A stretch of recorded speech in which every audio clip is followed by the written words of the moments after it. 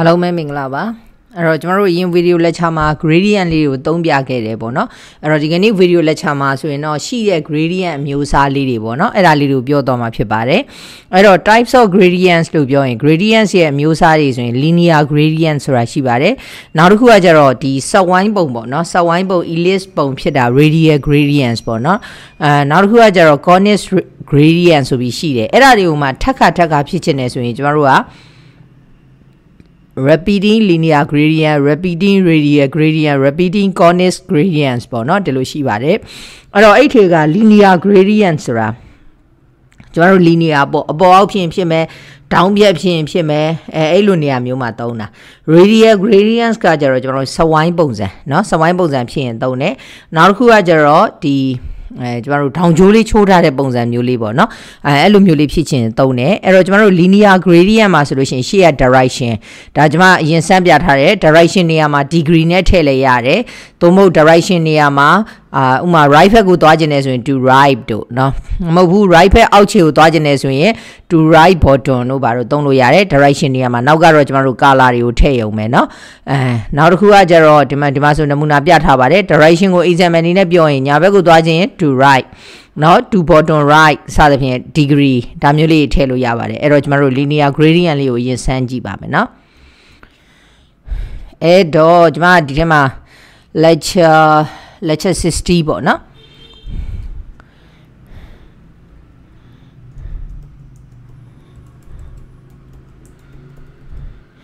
lecture 60 gradients လို့ပဲပေးလိုက်မယ်နော်အဲ့တော့သူ့ထဲမှာထုံးစံအတိုင်းကျွန်တော်တို့ index.html နောက်တစ်ခုက style.css ပေါ့နော်အဲ့တော့ index.html နဲ့မှာ html 5ရေးလိုက်မယ်ထုံးစံအတိုင်းเนาะနောက်တစ်ခုကကျတော့ link css ရွေးလိုက်မယ် style.css ချိန်ပြီးသွားပြီအဲ့တော့ချိန်ပြီးသွားတဲ့အချိန်မှာဒီထဲမှာ div လေးတစ်ခုရေးချင်တာပေါ့เนาะအဲ့တော့ ဆိုကြပါစို့linear gradient ပေါ့เนาะ linear gradient ဆိုတဲ့ class လေးပေါ့เนาะ linear gradient ဆိုတဲ့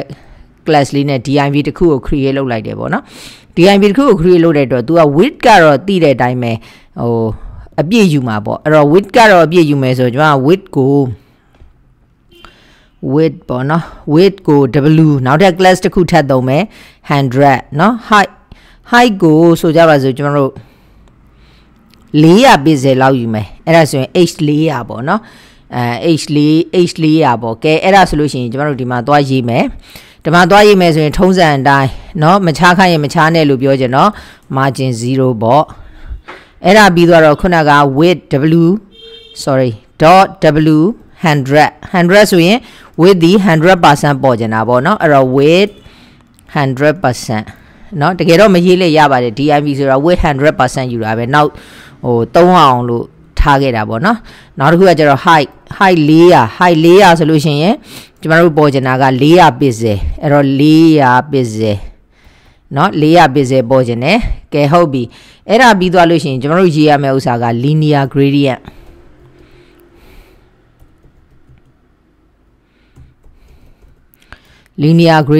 เนาะ linear gradient အဲ့ linear gradient နဲ့မှာဆိုလို့ရှိရင်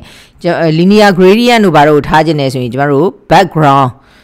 เนาะ background သို့မဟုတ် background image ပေါ့เนาะ background image linear gradient အဲ့တော့ရှေ့က degree ထည့်လို့ရတယ် degree တွေဘာတွေမထည့်သေးဘူးเนาะအဲ့တော့မြင်သာထင်သာရှိအောင်မလိုက်ဖက်တဲ့အရောင်တွေအရင်ဆက်ကြည့်မယ်เนาะမလိုက်ဖက်တဲ့အရောင်လေးတွေဆိုကြပါစို့ pink တို့ light blue တို့ sky blue တို့ပေါ့เนาะ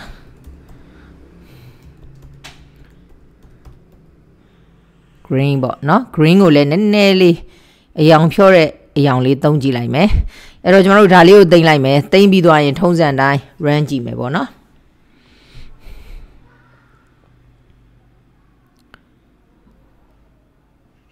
အဲ့တော့ run ကြည့်လိုက်လို့ရှိရင် तू ကဘယ်လိုပေါ်လဲဆိုအပေါ်အောက်เนาะသူ့ရဲ့ default ဒီ bottom ကိုသွားတယ်အောက်ကိုသွားတယ်เนาะအပေါ်အောက်သွားတာပေါ့เนาะ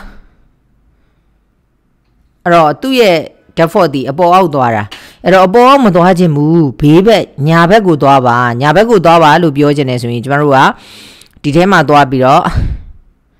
ဒီထဲမှာသွားပြီးတော့ရှေ့မှာ degree ထည့်လို့လည်းရတယ်သို့မဟုတ်စာနဲ့ရေးမယ်ဆိုရင် to right ပေါ့နော်အဲ့တော့ to right ခုနကအပေါ်အောက် bottom ဘက်ကိုသွားနေတာနေဒီမှာ to right လို့ပြောလိုက်တယ်အဲ့ဒါဆိုရင်ဒီမှာပန်းရောင်အပြာဒီလိုပုံစံမျိုးဖြစ်သွားတယ်နော်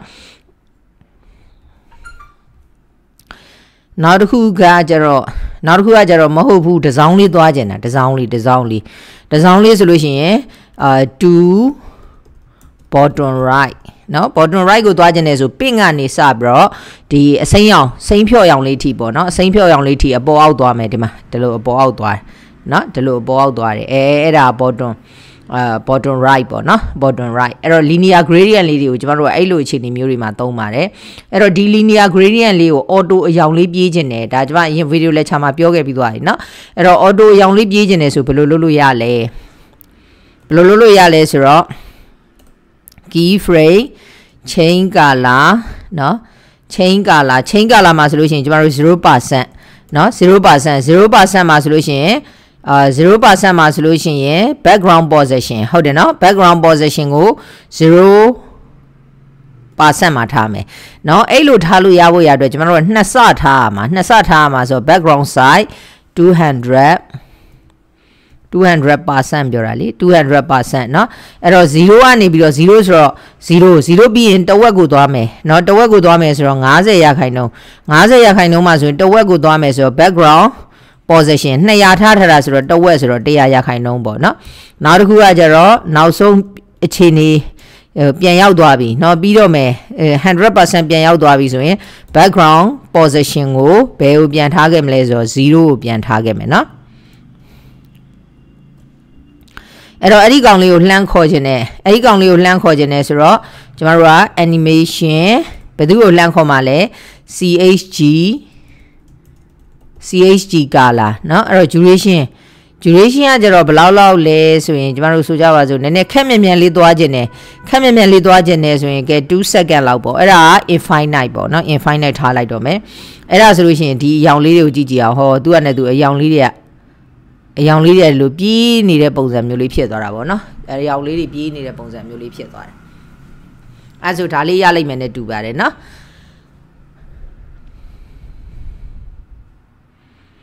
ဒါဆိုရင်အယောင်လေးပြေးနေတာအဲ့တော့ဒါ linear gradients နော် linear gradient ကိုမှကျွန်တော်တို့က repeating linear gradient ဆိုတာသုံးလို့ရတယ် repeating linear gradients เนาะအဲ့ဒါကိုသုံးမယ်ဆိုရင်ဒီမှာဘာပြောင်းသွားမလဲ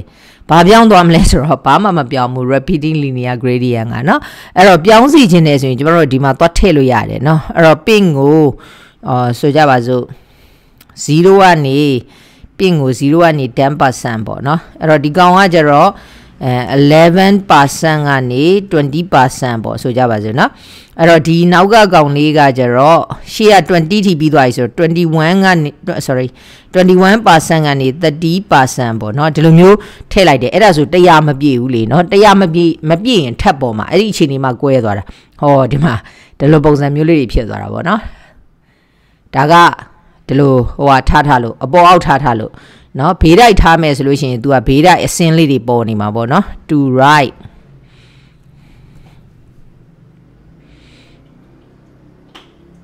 ဒါမျိုးလေးဖြစ်နေမှာပေါ့เนาะအဲ့လိုထက်ခါပေါ်ခြင်းနေဆိုရင်ကျွန်တော်တို့ကဘလောက်ရခိုင်နှုန်းကနေဘလောက်ရခိုင်နှုန်းထိ तू 100မပြည့်ဘူးဆိုထက်ပေါ်တာเนาะအဲ့လိုပုံစံမျိုးလေးဖြစ်တာပေါ့เนาะမဟုတ်ဘူးအောက်ကိုသွားခြင်းနေ to bottom เนาะ to bottom ဒီလိုသုံးလိုက်ရတယ်ဆိုကြပါစို့ကျွန်တော်တို့ degree နဲ့မသုံးဘူးဖြစ်နေအဲ့တော့DG ပေါ့เนาะအဲ့တော့180 DG ဘာဖြစ်သွားကျွန်မမှားဖြစ်လိုက်တယ်လားအောက်ရောက်သွားကဲဟုတ်ပြီအဲ့ဒါဆိုလို့ရှိရင်ဘယ်လိုပေါ်မလဲကြည့်ကြအောင်ပေါ်အောက်လေ180ဆိုတော့ဒီအောက်ပေါ့အောက်ဆိုတော့ဒီမှာအပေါ်အောက်လေးတွေဒီလိုအစင်းလေးတွေနဲ့ပေါ်ခြင်းတဲ့အခါမျိုးမှာသုံးနေပေါ့เนาะဒါကတော့မြင်သာထင်သာရှိအောင်မလိုက်ဖက်တဲ့အယောင်လေးတွေဆက်ပြထားတာပေါ့เนาะအဲ့တော့ကျွန်တော်တို့ linear gradient ကိုเนาะ repeating linear gradient ဆိုတာလဲဒါဆိုသဘောပေါက်လိမ့်မယ်နဲ့တူပါတယ်เนาะအဲ့တော့ linear gradient လေးကိုကျွန်တော်တို့ကသုံးညင်နေဆိုရင် linear gradient ရဲ့သဘောကဘယ်လိုလေးတွေဖြစ်သွားလဲဆိုတော့သူကဖောင်းကြွလေးတွေဖြစ်သွားတယ်เนาะဖောင်းကြွလေးတွေဖြစ်သွားတာကျွန်တော်တို့ကဥမာထားပါတော့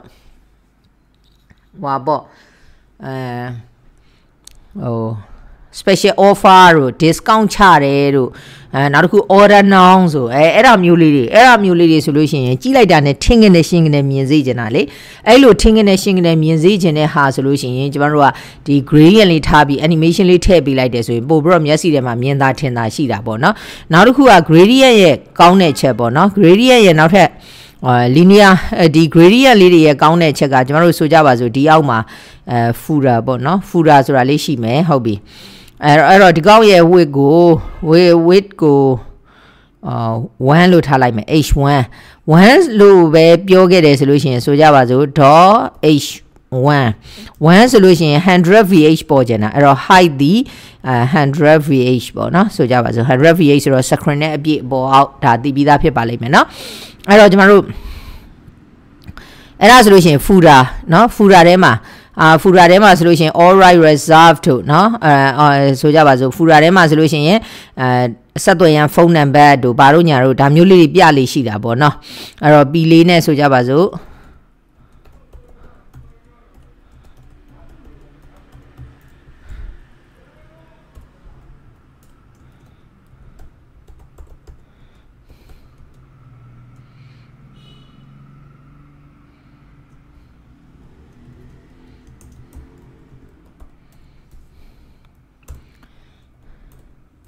ဒီအောက်မှာတော့ social media icon လေးတွေလည်းပြလေးရှိတယ်เนาะ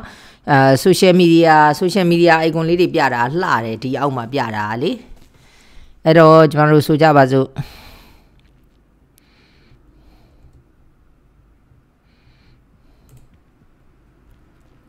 ဒီ website ကဆိုကြပါစို့2023ကနေစလုပ်ခဲ့တယ်ဆို2023သူ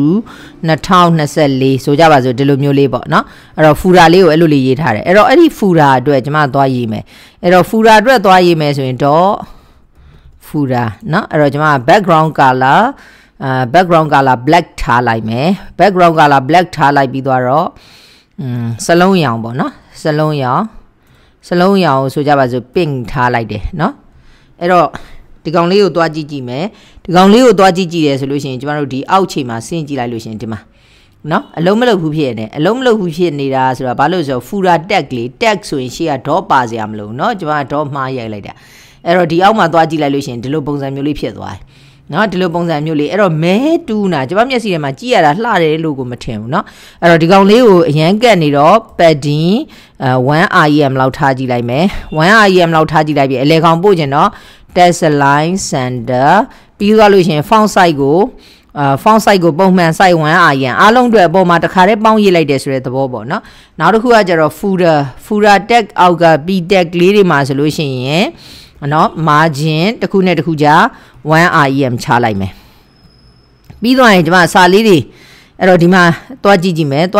ဆိုဟောဒီလိုပုံစံမျိုးလေးပေါ်သွားပြီအဲ့တော့ဒီကောင်ကြီးကဘာဖြစ်နေလဲဆိုတော့ကြည့်ရတာမဲတူနေเนาะမဲတူနေအဲ့မဲတူနေတဲ့နေရာမှာမဲတူနေတဲ့နေရာမှာဟိုကျွန်တော်တို့အရောင်လေးပြောင်းထားကြည့်မယ်အဲ့တော့ background color အမဲထားတဲ့နေရာမှာဟိုတွက်ပြောင်းကြည့်မယ်ပေါ့เนาะအဲ့တော့တွက်ပြောင်းကြည့်မယ်ဆိုတော့ background image ပေါ့เนาะbackground image เนาะ background image ဆိုလို့ရှိရင် background image မှာကျွန်တော်ဗာထားလိုက်မလဲဆိုတော့ linear gradient เนาะ linear gradient to bottom right ပေါ့เนาะအဲ့တော့ bottom right မှာဆိုလို့ရှိရင်အရောင်လေးတွေဆက်မှာက RGBA เนาะအဲ့တော့ကျွန်တော်တို့00 R tempo 0 red green tempo 0 blue tempo 0ဆိုတာအမဲအောင်ဆိုတာကျွန်တော်တို့သိတယ်အဲ့တော့ 0.2 လောက်ထားလိုက်မယ်เนาะအော်ဒါဒီအကြောင်းလည်းအသေးစိတ်ရှင်းပြီးသားပါเนาะဒီနောက်က alpha ရဲ့ tempo 0.2 ပေါ့နောက်တစ်ခုကကျတော့ 0.5 လောက်ထားလိုက်မယ်နောက်တစ်ခုကျတော့ 0.7 လောက်ထားလိုက်မယ်နောက်တစ်ခုကျတော့မှောင်ပိန်းနေအောင်လို့1ထားလိုက်မယ်เนาะ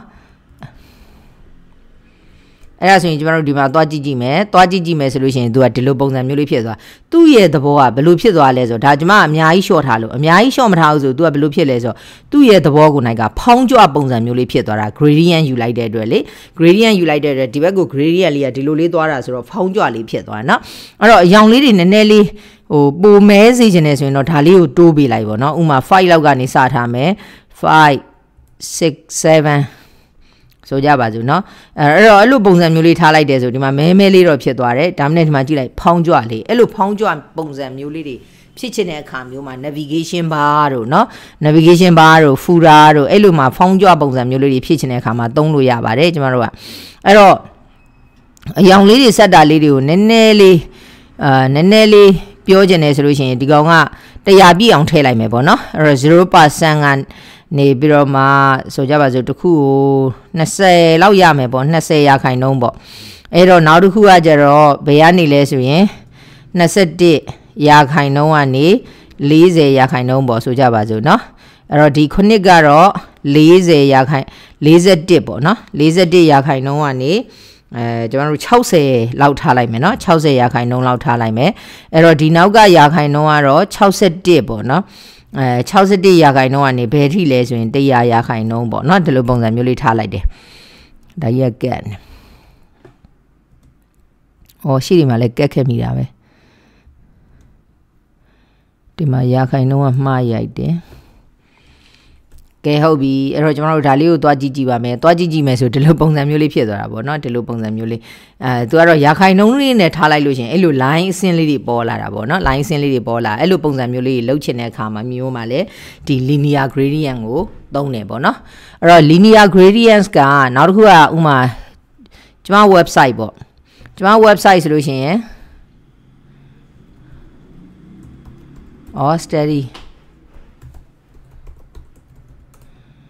steady right now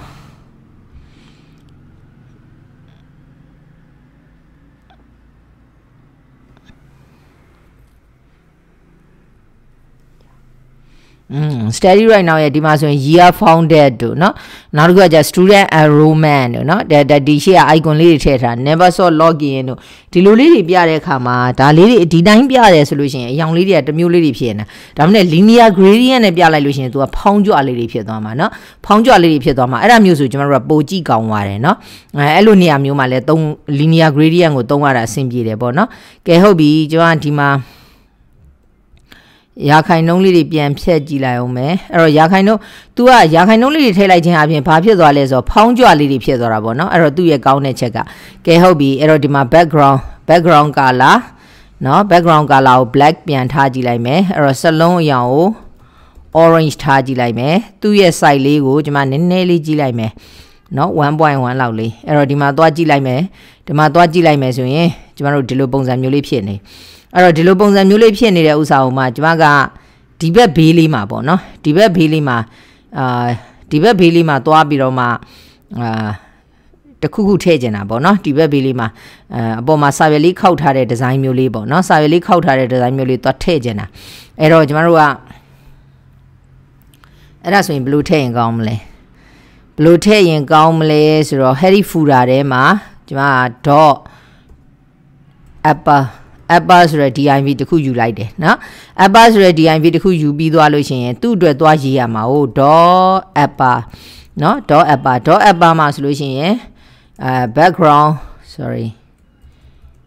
background image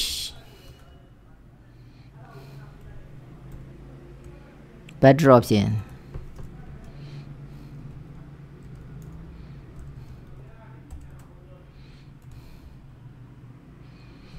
background image เนาะ background image ကိုမှကျွန်တော်တို့ linear gradient ပေါ့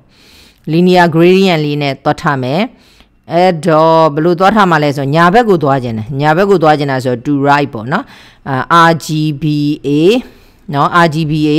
အမဲအောင်ဆိုတော့000ပြီးတော့သူ့ရဲ့ဒီ alpha တန်ဖိုးကို 0.5 ပေါ့เนาะပြီးသွားလို့ရှိရင် RGBA နှစ်ခုပဲဆက်မှာเนาะ RGBA အဲ့တော့အမဲတူတူကြီးပေါ့เนาะအဲ့တော့ဒီမှာက1ပေါ့เนาะအဲ့တော့1ဒီလိုထားလိုက်တယ်ဆိုရင်ကျွန်တော်တို့ဒီမှာသွားကြည့်မယ်ဆိုတော့ဘာမှမပေါ်သေးဘူးဘယ်ပေါ်မလဲကျွန်တော်တို့က height မှာမထားသေးတာ width နဲ့ height နဲ့ဘယ်လောက်ယူမလဲလို့မှမပြောရသေးတာเนาะအဲ့တော့ width ကိုသူ့ရဲ့ parent ကြီးရဲ့ 30% ယူမယ်height ကို200 pixel လောက်ယူလိုက်မယ်เนาะ200 pixel လောက်ယူလိုက်မယ်အဲ့ဒါဆိုလို့ရှိရင် तू ကဘယ်လိုမျိုးလေးဖြစ်နေမှာလဲဆိုတော့ဒီမှာ तू ကအောက်ရောက်သွားတယ်အမဲပေါ်အမဲထက်သွားတဲ့ပုံစံပေါ့เนาะအမဲပေါ်အမဲထက်သွားတဲ့ပုံစံဖြစ်တော့ အဲ့တော့ကျွန်မအဲ့ဒီကောင်လေးကိုတီးတဲ့နေရာခွဲထုတ်ချင်တာတီးတဲ့နေရာခွဲထုတ်ချင်တာဆိုတော့တီးတဲ့နေရာခွဲထုတ်ချင်တယ်ဆိုရင်သူ့ကိုပျောက်ချင်တာပေါ့နော်သူ့ကိုနေရာရွှေ့ချင်တာအဲ့တော့သူ့ကိုနေရာရွှေ့ချင်တော့ तू ကဘယ်သူထဲမှာရှိတော့ဖူရာထဲမှာရှိတယ်အဲ့ဒီ parent ကြီးကိုတွားပြီးတော့ကျွန်တော်တို့ဘာသွားထားရမလဲဆိုတော့ parent ကြီးကိုတွားပြီးတော့မှ possession relative ပေါ့နော်ဒါလေးတွေကျွန်မပြောခဲ့ပြီးသွားပါပြီအဲ့တော့ဒီ app ကအပေါ်ရောက်ချင်တော့ possession absolute ပေါ့နော် possession absolute လောက်လိုက်တာနဲ့ကျွန်တော်တို့သူ့နေရာပျောက်ထွက်သွားတယ်ဒီမှာသူ့နေရာမရှိတော့ဘူးနော်သူ့နေရာမရှိတော့ဘူးသူဘယ်ရောက်သွားလဲနော်အဲ့တော့သူ့နေရာလေးကိုကျွန်တော်တို့ပြန်ယူပေးရမှာပေါ့နော်ပြန်ယူပေးဖို့ရအတွက်ဆိုလို့ရှိရင်နေုံခဏလေးဒီကောင်လေးကို background image ခဏဖြောက်ထားမယ် background color အနီအောင်ပေးလိုက်မယ်เนาะမြင်သာထင်သာရှိအောင်လို့ဒီမှာဒီနေရာရောက်နေဒီနေရာရောက်နေတော့သူ့ကိုအပေါ်လေးပို့ချင်တာပေါ့เนาะအပေါ်လေးပို့ချင်တော့200နည်းနည်းများနေတယ်ထင်တယ်เนาะ150 pixel လောက်ထားကြည့်လိုက်မယ်ဒီလောက်လေးဖြစ်သွားပြီအဲ့တော့သူ့ကိုအပေါ်ပို့ချင်တာအပေါ်တဝက်လောက်တက်ချင်တာဆိုတော့ကျွန်တော်တို့သိတဲ့အတိုင်းပဲ top เนาะminus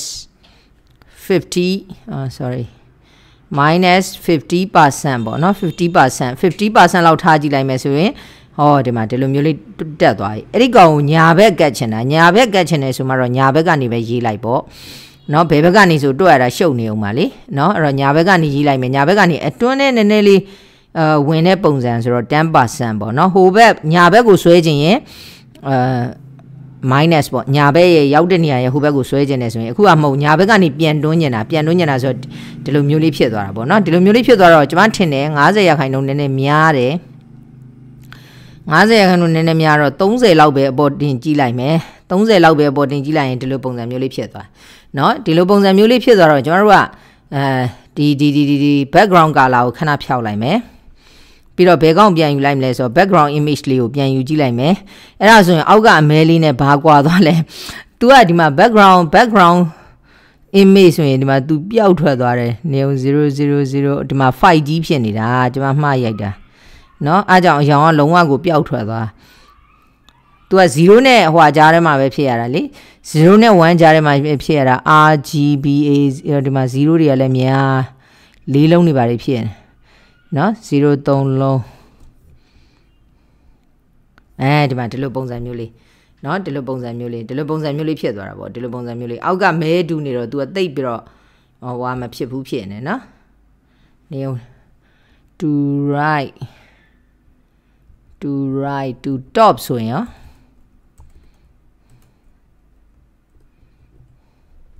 အောက်ကနေအပေါ်ကိုသွားမှာပေါ့เนาะအောက်ကနေအပေါ်ကိုသွားမှာဆိုတော့ဒီလိုပုံစံမျိုးလေး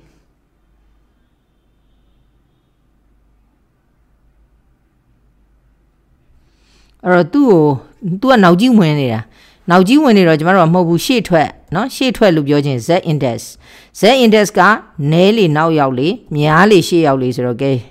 100လို့ထားကြည့်လိုက်မယ်အဲ့ဒါဆိုရင် तू ရှေ့ရောက်သလားနောက်ရောက်သလားမမြင်တော့ဘူး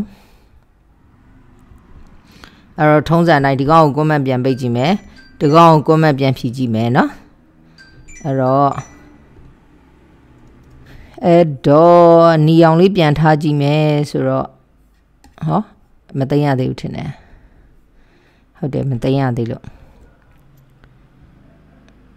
ဟော तू ကရှေ့ရောက်နေเนาะရှေ့ရောက်နေအဲ့တော့ဘာဖြစ်လဲဆိုတော့ဟိုကောင်ကြီးကတားကိုမဲတူနေတော့ဒီကောင်ရဲ့အယောင်ကတိတ်မတိတာဘူးဖြစ်နေအဲ့တော့အယောင်လေးကိုတိတာကျင်တာဆိုတော့အမဲပေါ်အမဲဆိုဘယ်တိတာပါမလဲเนาะအမဲပေါ်အမဲဆိုရင်ဘယ်တိတာပါမလဲဆိုတော့ကျွန်မဒီနေရာလေးမှာเนาะသူ့ကိုဖောင်းကြွလေးရလဲပေါ်ကျင်သေးတာ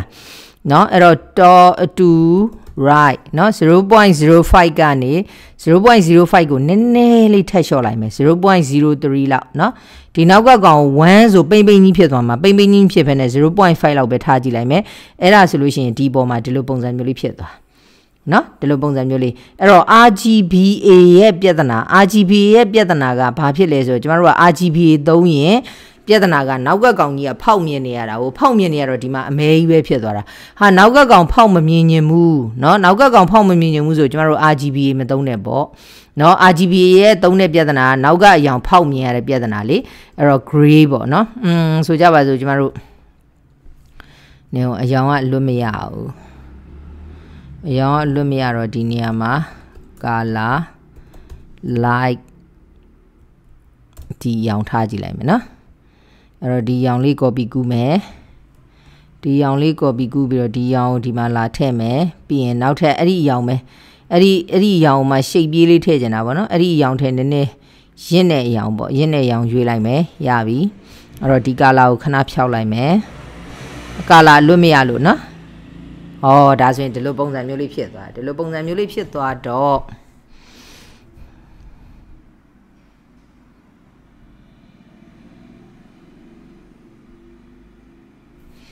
ဟုတ်ပြီနဲများနဲနေလားမသိဘူးနဲတော့မနဲဘူးထင်ပါတယ်ကဲဟုတ်ပြီအဲ့တော့ကျွန်တော်တို့ကဒီရောင်လေးကိုဒီကောင်လေးကိုလည်းနည်းနည်းလေးမဆိုးစလောက်လေးရင်းလိုက်မယ်နော်ရင်းလိုက်မယ်ဆိုလို့ရှိရင်ခုနရမ်းဖြော့နေလို့ဒီလိုပုံစံမျိုးလေးဖြစ်သွားနော်အဲ့တော့ဒီလိုပုံစံမျိုးလေးဖြစ်သွားတော့မှအဲ့ဒီဥစ္စာလေးကဥမာ special offer တို့ဘာလို့ပြချင်တယ်ပေါ့နော် special offer တို့ဘာလို့ပြချင်တယ်ဆိုရင်တော့ကျွန်တော်တို့ကစင်တူ2ယောက်လုတ်လို့မရအောင်စင်တူ2အောင်လုတ်တယ်ဆိုလို့ရှိရင်မသိတာဘူးလေနော်အဲ့တော့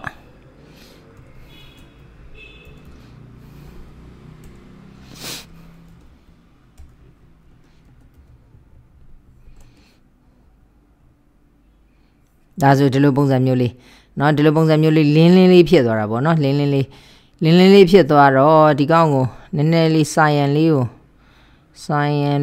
ဓာတ်ပတ်နည်းနည်းကူလိုက်မယ်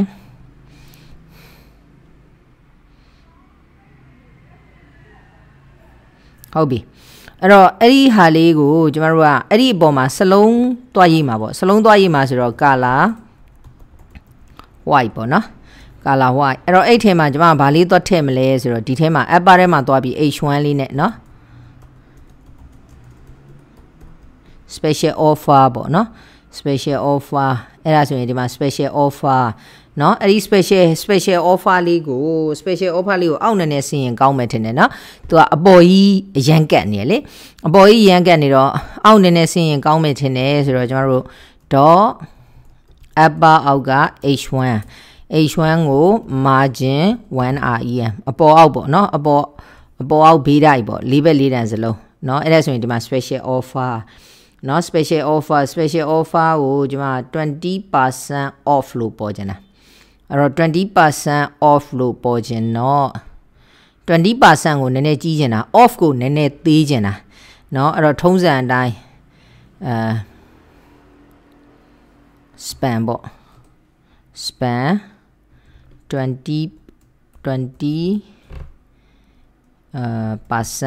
เนาะနောက်ကမှ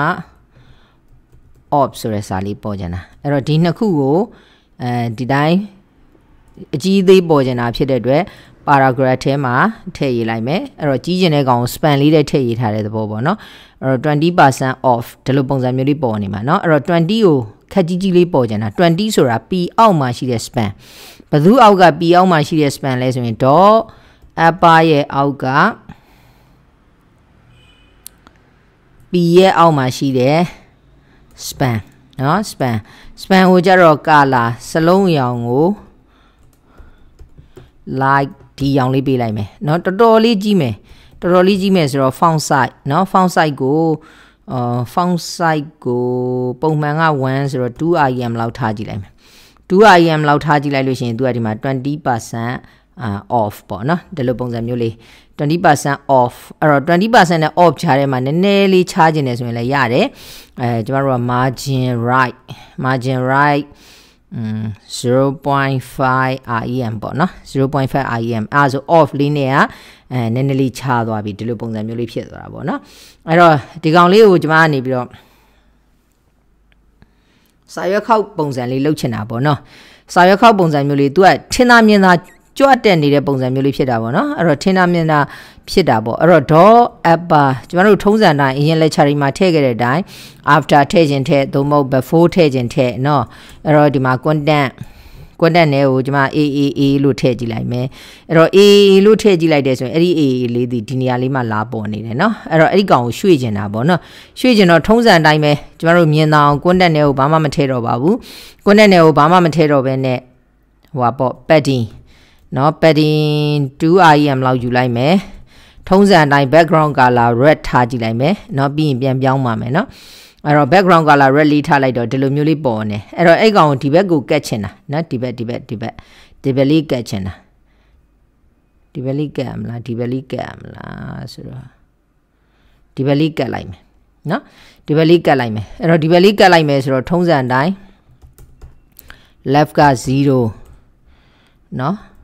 top က0ထားကြည့်လိုက်မယ်အဲ့တော့ left 0 top 0ထားကြည့်တယ်မရွေ့ဘူးဘယ်ရွေ့မှာတော့ position မှမထားတာ position မထားရင်အလုံးမလုပ်ဘူးเนาะအဲ့တော့ဒီကောင်လေးကိုသွားပြီးတော့ကျွန်တော်တို့ကနေရာတွေရွှေ့ကျင်တော့ position parent ပေါ်မှာမူတည်ပြီးတွက်ချင်တယ်ဆိုရင် relative ပေါ့เนาะposition relative parent ပေါ်မှာမူတည်ပြီးတော့မှအဲ့ဒါလေးကိုကျွန်မပြီးရင်နောက်လက်ချကြရင်ထည့်ရှင်းပါမယ်เนาะအဲ့တော့ဒီလိုပုံစံမျိုးလေးဖြစ်သွားပြီအဲ့တော့ဖြစ်သွားတော့ဟိုဘက်ကိုနည်းနည်းလေးရွှေ့ကျင်တာเนาะဟိုဘက်ကိုနည်းနည်းလေးစာရွက်ခောက်ပုံစံမျိုးလေးကောင်းမလားနင်းဘယ်လိုကောင်းမလဲတစ်ချက်ပြန်ကြည့်လိုက်အောင်မယ်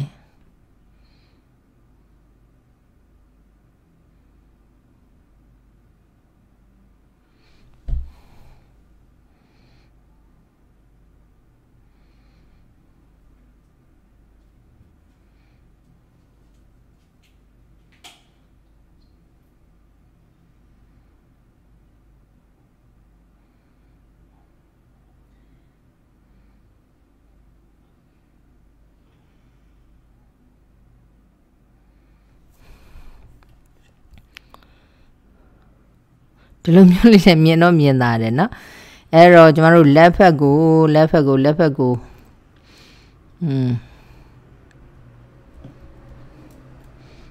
ကိုပြေးသွားကျင်တာပေါ့နော်ဘယ်ဘက်ကိုသွားကျင်တော့ဒီလိုထည့်လိုက်တယ်ဒီလိုထည့်လိုက်တော့သူ့ရဲ့90%လောက်ကိုသူကဒီဘက်ကိုပြေးသွားတာဖြစ်နေနော်ဒီဘက်ကိုပြေးသွားဖြစ်နေတော့ကျမကမဟုတ်ဘူးsorry အပေါ်ကသူက2လို့ယူထားတော့ 2rem လောက်ပဲဒီဘက်ကိုရွှေ့လိုက်မယ်2rem လောက်ပဲဒီဘက်ကိုရွှေ့လိုက်မယ်ဆိုတော့ဒီလိုပုံစံမျိုးလေးဖြစ်သွားမှာเนาะဒီလိုပုံစံမျိုးလေးဖြစ်သွားတော့နည်းနည်းဆောင်းတတိကံပုံလေးဖြစ်ချင်တာကျွန်မကလေတတိကံပုံလေးဆိုတော့ဟုတ်ပြီသူ့ကို rotate လုပ်ကြည့်မယ်เนาะအဲ့တော့ transform rotate လုပ်လဲရတယ်သို့မဟုတ်ဆွဲပြီးတော့ဟိုလိုမျိုးစောင်းလိုက်တဲ့ပုံစံလေးစောင်းလိုက်တဲ့ပုံစံမျိုးလေးနဲ့เนาะအနှုတ်90 degree လောက်ကြည့်လိုက်မယ်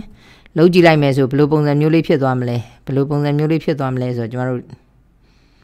အနီအောင် transform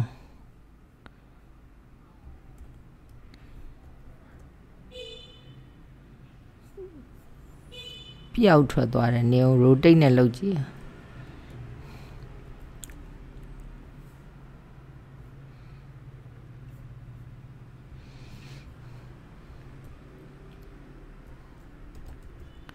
rotate 90 degree ပေါ့နော်ဒီလိုပုံစံမျိုးလေးဖြစ်သွားတော့ तू ကလဲလားဆိုတော့မလဲဘူးအဲ့တော့ဒီကောင်လေးကိုကျွန်မထင်တယ်အနှုတ်45%လောက်လဲကြည့်လိုက်မယ်အဲ့တော့အနှုတ်45 degree 45 degree လောက်အနှုတ်45 degree လောက်လဲလိုက်ရှင်ဒီလိုပုံစံမျိုးလေးဖြစ်သွားမှာနော်ဒီလိုပုံစံမျိုးလေးဖြစ်သွားတော့သူ့ကိုအောက်နည်းနည်းဆင်းမယ်ဆိုတော့ top ကနေပြီးတော့ -1rem လောက်ဆင်းလိုက်မယ်ဆိုလို့ရှိရင်အနေနဲ့ minus မဟုတ်ဘူးလေကျွန်တော်တို့ကအောက်ဆင်းနေတာဆိုရင် plus နော်အပေါ်တက်ချင်တယ်ဆိုမှ minus လေအဲ့တော့ 1rem လောက်ဆင်းလိုက်ရင်ဒီလိုပုံစံမျိုးလေးဖြစ်သွားမှာဖြစ်သွားတော့မှကျွန်မကသူ့ကိုနောက်ပို့ချင်တော့ထုံးစံတိုင်း z index ပေါ့နော် z index ကိုဘာဖြစ်တာထားလိုက်မလဲဆိုတော့နဲတာလေးထားလိုက်မယ်ဆိုလို့ရှိရင် तू ကကိုယ့်အကူထားခြင်းတဲ့ဟာထားပေါ့နော်ထားခြင်းတဲ့ဟာထားနဲတဲ့ဟာထားလိုက်လို့ရှိရင် तू ကနောက်ရောက်သွားမှာ z index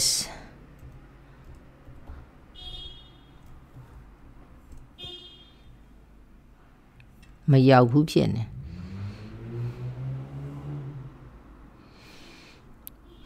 အဲ့တော့သူ့ရဲ့ parent နဲ့ညှိနေတာဖြစ်မယ်သူ့ရဲ့ parent ကဒီမှာ100ပေါ့နော်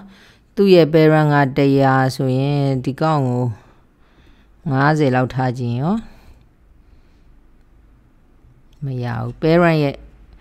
အဓိကပြဿနာကဒီ parent ရဲ့နောက်ကိုပို့ချင်တာပုံမှန်အတိုင်းဆိုလို့ရှိရင်ကျွန်တော်တို့ z index ကအလုပ်တော်လောက်ရမှာ z index နှုတ်900ပေါ့နော်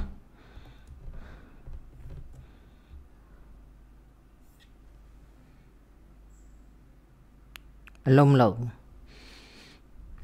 parent ဆိုတော့ upper မှာ z index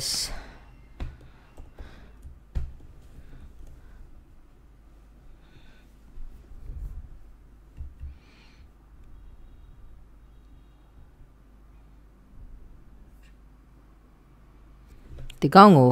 relative ပြောင်းကြည့်လိုက်မယ်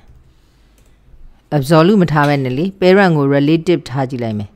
parent ကို relative ထားကြည့်လိုက်ရင်အောက်လေးတော့ရောက်သွားတယ်เนาะအောက်လေးတော့ရောက်သွားတော့သူ့ကိုနေရာရွှေ့မယ် relative ဆိုတာကသူ့ရဲ့ဒီ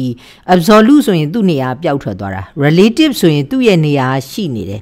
ဒီ parent နေရာနေပဲသူတွက်သွားတာပေါ့เนาะအဲ့တော့ relative နဲ့ absolute နဲ့ကွာတာအဲ့တိုင်းပဲကျွန်တော်တို့ကဒီမှာ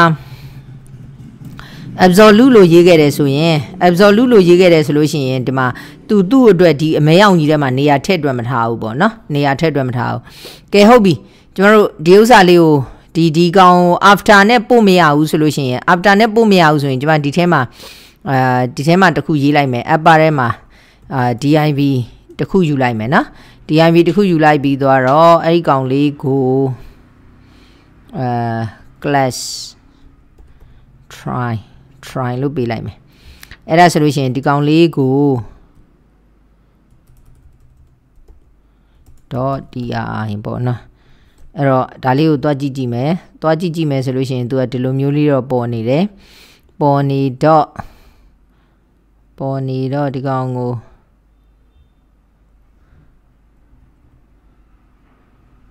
ခဏသူကအလုံးမလုံးတလို့ကြီးဖြစ်နေတာပေါ့နော်ဒီကောင်ကို blue အပြောင်းကြည့်လိုက်မယ်ပြောင်းသလားပေါ့ပြောင်းတယ်အပြောင်းတော့ပြောင်းတယ်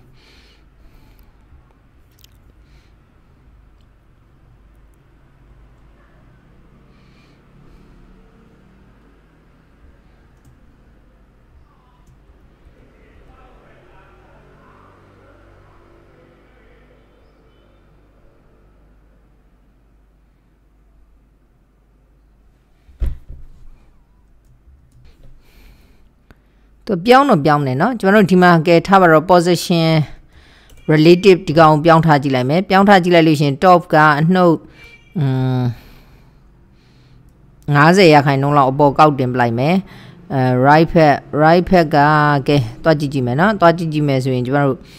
ဒီကောင်လေးကဒီအောက်တော့ရောက်သွားတယ်เนาะသူကနေရာလေးထည့်တွက်တာဟုတ်เนาะနေရာလေးထည့်တွက်တာအဲ့တော့ position related ထားမယ်ဆိုလို့ရှင် top အနှုတ်ဆိုကြပါစို့ကျွန်တော်တို့သူ့ရဲ့ site က150ထားခဲ့တာ150ဆက်ဆိုတော့150တဝက်85ပေါ့နော်85 pixel လောက်ထားကြည့်လိုက်မယ်85 pixel နော်85 pixel လောက်ထားကြည့်လိုက်မယ်ဆိုရင်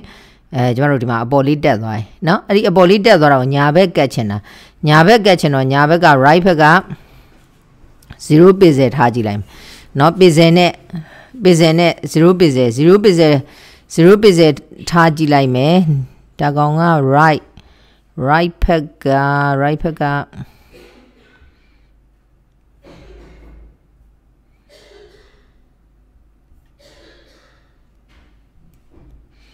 right back က90 right back ကသူ့ကို width ကဘယ်လောက်ထားတာလဲဆိုတော့ကျွန်တော်တို့ width က30%နဲ့เนาะ30%နဲ့ယူထားဒီနေရာမှာ30%နဲ့မယူဘဲနဲ့ကျွန်မပြင်ကြည့်လိုက်မယ်เนาะ150ဆိုတော့300လောက်ထားကြည့်လိုက်မယ်300 pixel เนาะ300 pixel ထားလိုက်တယ်300 pixel ဆိုဒီလောက်လေးဖြစ်သွားတာပေါ့เนาะဒီလောက်လေးဖြစ်သွားတော့အဲ့ဒီကောင်ကို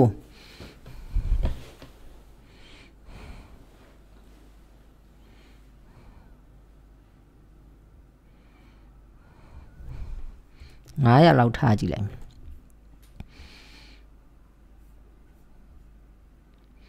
အဲ့ဆိုသူ့ကို left ကနေနည်းနည်းတွန်းကြည့်လိုက်မယ် left ကနေပြီးတော့ဆိုကြပါစို့ 50% လောက်တိုးကြည့်လိုက်မယ် left ကနေပြီးတော့တွန်းလိုက်တဲ့သဘောပေါ့အဲ့ဒါဆိုဟိုဘက်ရောက်သွားမယ် အဲ့တော့ 50% ကို 50% ကနည်းနေတယ်လို့ပဲเนาะ70% လောက်ပေါ့ 70% လောက်ဟိုဘက်ကိုတိုးလိုက်မယ်တိုးလိုက်တယ်ဆိုရင်ဒီလိုပုံစံမျိုးလေးဖြစ်သွားအဲ့တော့ဖြစ်သွားတော့ကျွန်မအပြောင်လေးကိုနောက်ပို့ချင်တာအပြောင်လေးကိုနောက်ပို့ချင်တော့ဒီကောင်ရဲ့ Z index ပေါ့ဒီကောင်ကို Z index ခဏထားကြည့်မယ်ပြီးတော့ဒီကောင်ရဲ့ Z index ကို Z index မထားသေးเนาะအဲ့တော့ Z index ကိုကျွန်တော်တို့ဟိုဟာထားကြည့်လိုက်မယ်အနှုတ်200ပေါ့เนาะအနှုတ်ထားရင်အောက်ရောက်ရမှာလေရောက်သွားပြီဒီမှာရောက်သွားပြီเนาะရောက်သွားပြီဆိုတဲ့အချိန်ကျတော့မှကျွန်မဒီကောင်လေးရဲ့အယောင်ကိုအပေါ်မှာသုံးခဲ့တဲ့ RGB sorry ဒီယောင်လေးထားကြည့်လိုက်တော့ဒီလိုပုံစံမျိုးလေးစာရွက်ခေါက်လေးကတင်နေတဲ့ပုံစံမျိုးလေးပေါ့နော်ဒါမှမဟုတ်အဲ့ဒီအယောင်ကြီးကအရန်ကိုရင်လွှမ်းအားကြီးတော့တိတ်မလှတော့ကျွန်မဒီနေရာမှာဘာသွားထည့်လိုက်မလဲဆိုတော့ RGBA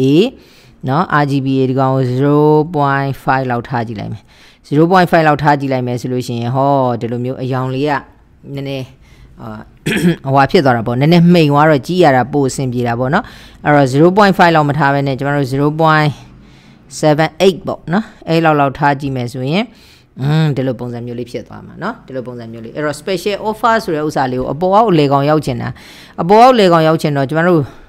ဟိုဘယ်လိုလုပ်ရင်အပေါ်အောက်လေကောင်ရောက်မလဲခုနကတော့ဒီကောင်ကြီးကိုသွားထည့်တာလည်းမရောက်ဘူးမရောက်တော့လေကောင်ရောက်ချင်တယ်ဆိုရင်အလွယ်ဆုံးနည်းကတော့ကျွန်တော်တို့ display flash ပဲ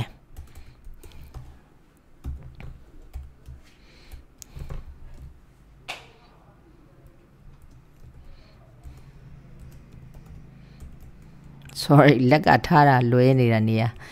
display flash align item center align item center ဆိုရင်ဒီလိုအပေါ်အောက်ဒီမှာအလဲကောင်လေးရောက်သွားပြီเนาะ display flash ဆိုတဲ့အတွက်အဲ့တော့အလဲကောင်ရောက်သွားတော့ကျွန်မဒီ H1 လေးကိုအပြည့်ယူချင်တာဆိုတဲ့အခါကျတော့ display blockအဲ့တော့ display block သွားထားလိုက်တယ် display block သွားထားလိုက်တယ်ဆိုလဲဒီတိုင်းပဲဘေးတိုက်ကြီးပေါ်နေဟာဘေးတိုက်မပေါ်နဲ့เนาะဘေးတိုက်မပေါ်နဲ့မဆက်ရင်အောက်ဆင်းလို့ပြောချင်ရင် flash wrap ဒါကိုမရသေးတော့ဒီကောင်းကို width 100% သွားယူလိုက်မယ်အဲ့ဒါဆိုရင်ဒီမှာဒီလိုရောက်သွားတယ်အဲ့တော့ရောက်သွားတော့ဒီကောင်လေးကိုနည်းနည်းလေးဘယ်လိုလုပ်ရင်ကောင်းမလဲဆိုတော့အလေကောင်ရောက်ချင်တာပေါ့နော်အလေကောင်ရောက်ချင်တော့ဘေးတိုက်အလေကောင်ရောက်ချင်တယ်ဆိုရင် justify content center เนาะ justify content center ဆိုလို့ရှိရင်ဒီလိုလေးရောက်သွားတယ်လိုလေးရောက်သွားတော့ 20% ကိုနည်းနည်းလေးကြီးလိုက်မယ်အဲ့တော့ 20% ဆိုတော့ 20% ဒီကောင်လေးကို 3rem ပေါ့နော် 3rem လောက်ထားလိုက်မယ် 3rem လောက်ထားလိုက်ရင်ဒီလိုပုံစံမျိုးလေးဖြစ်သွားပြီအဲ့တော့နောက်က off ဆိုတဲ့စာလေးဆိုတော့ကျွန်မ off က p ထဲမှာရေးထားတာကိုเนาะp ထဲမှာရေးထားတော့ apple အောက်က p เนาะ p မှာဆိုလို့ရှိရင် text font variant ရှိတယ် text transfer ရှိတယ်အဲ့တော့ font variant เนาะဘယ်ကောင်ကိုပြောင်းလိုက်မလဲဆိုတော့ small cap ပြောင်းကြည့်လိုက်မယ်အဲ့တော့ small cap ပြောင်းကြည့်လိုက်မယ်ဆိုလို့ရှိရင်ဒီမှာ off ဆိုတာဒီလိုလေးဖြစ်သွားတယ်အဲ့ဒီ off လေးကိုရောင်လေးကြီးကျင်တယ်ဆိုလို့ရှိရင်ကျွန်တော်တို့ font size 1.2 rem ပုံမှန်က 1.11 rem ပြောတာလေအဲ့ဒါဆိုဒီလိုပုံစံမျိုးလေးဖြစ်သွားတယ်ဒီလိုမျိုးလေးမြင်သာထင်သာရှိအောင်ပေါ့နော်မြင်သာထင်သာရှိအောင်ဆိုပြီးတော့လှုပ်ချင်တဲ့နေရာမျိုးမှာဆိုရင်ဒီကောင်ကိုသုံးတယ်ပေါ့နော်အဲ့တော့ကျွန်တော်တို့ဒီစာလေးတွေကတော့နည်းနည်းလေးသေးနေတယ်လို့ပဲအပေါ်ကတော့ 100vh အလိုထားခဲ့တာဖြစ်တဲ့ဒီအပေါ်မှာဆိုလို့ရှိရင်ဒီကိုယ့်ရဲ့ social media link လေးတွေတို့ဗာလေးတွေတို့ထည့်ရင်ပိုကောင်းတာပေါ့နော်ကဲဟုတ်ပါပြီအဲ့တော့ linear ဒီကနေ့ပြောတော့တာ linear gradient ရဲ့အကြောင်းပေါ့နော်နောက် video lecture မှာပဲကျမတို့ခုနက radial gradients တို့ conic gradients တို့အဲ့ဒါလေးတွေနောက် video lecture မှာပဲပြောပါမယ်ကျေးဇူးတင်ပါတယ်နောက် video lecture မှာပဲတွေ့ကြပါဦးမယ်